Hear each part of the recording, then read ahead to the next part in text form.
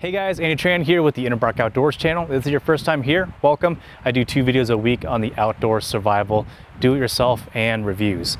And in this video, I'm going to be doing a review on this pretty neat little survival shovel. It just so happens to be the most expensive shovel on Amazon. It utilizes a few different things. Obviously, it is a shovel that has an articulating head, so you can use it more like a pickaxe and things like that. So that's kind of got some cool features. And then on the blade itself, you have a couple different options for chopping. And then in the handle, there's some survival knives and other small tools that you might need while you're out in the field. So go ahead, sit back, relax, and enjoy the review. So from the factory, this thing comes dull. How dull is dull? Well, the camera can pick up the edge. To me, that's pretty dull. And I can run my finger on that, and I can move it really fast. And aside from my finger getting warm, nothing's gonna happen. And the quote-unquote battle axe side is just a little bit sharper than that. So maybe it's a safety for shipping thing, but what I'm gonna do is grab my file and I'm gonna zap the edges and hopefully get this thing working so I can at least test the functionality.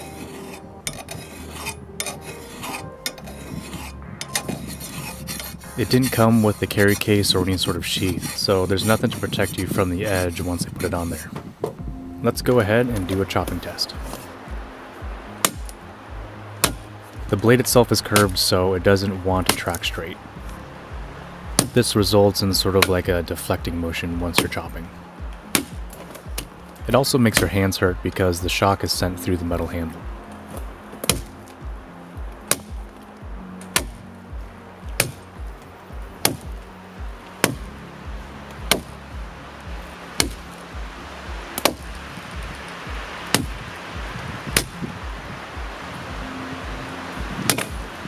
And for a comparison, I wanted to show you how a normal axe cuts.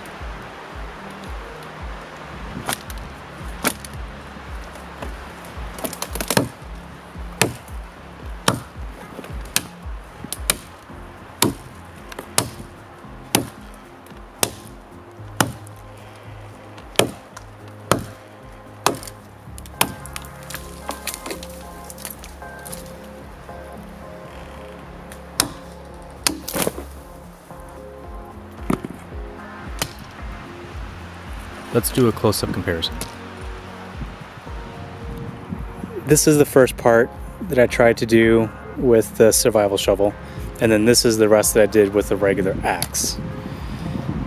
And you know, I'm not trying to game it towards the side of the axe, and you can just tell by how the fibers of the wood are more crushed with the shovel than sliced through with the axe. But you know, there's quite a bit of difference. So this is already a piece of wood that I split last year and just pulled from the pile. I was really curious to see how this thing's actually going to split. It's got kind of a convex shape to it, so that's kind of cool. So let's just give it a go.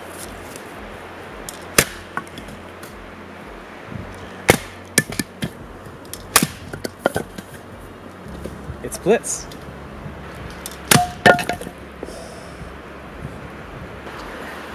Alright, so one thing that I found with this thing is that, you know, after a lot of like hitting on it, it gets kind of tight. So I found that if you wedge it into a log or something, then you can more easily untwist it. So let's check out this knife. So there's no sharpened tip to this thing, it's just pointy. So there's no edge to there, but there is an edge there sort of on the recurve section. So let's see if this thing can feather, which it can.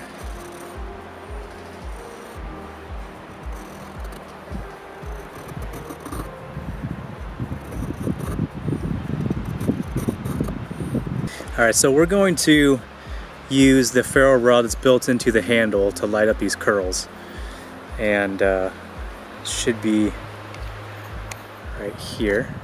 Let's move this out of the way a little bit.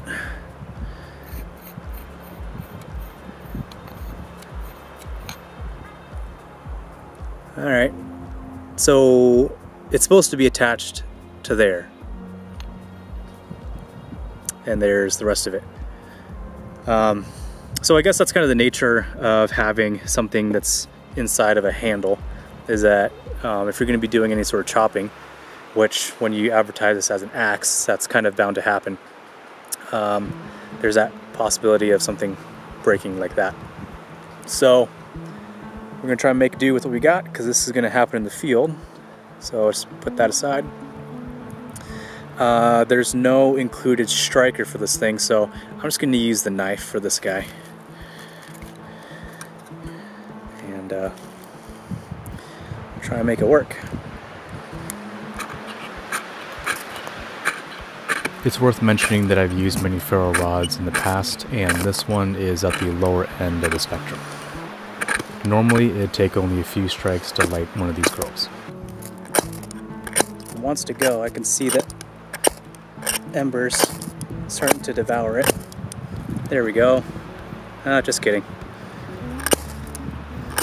It's a little bit windy here, folks.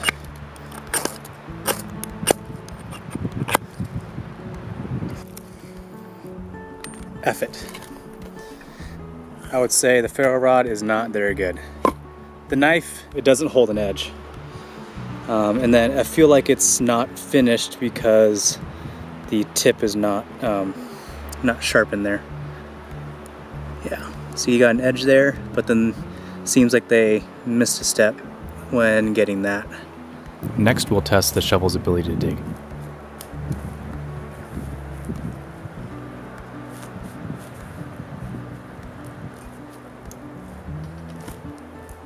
Using the articulating head and turning this thing more into a pickaxe or a hoe, this thing is quite effective at breaking through this rotten log.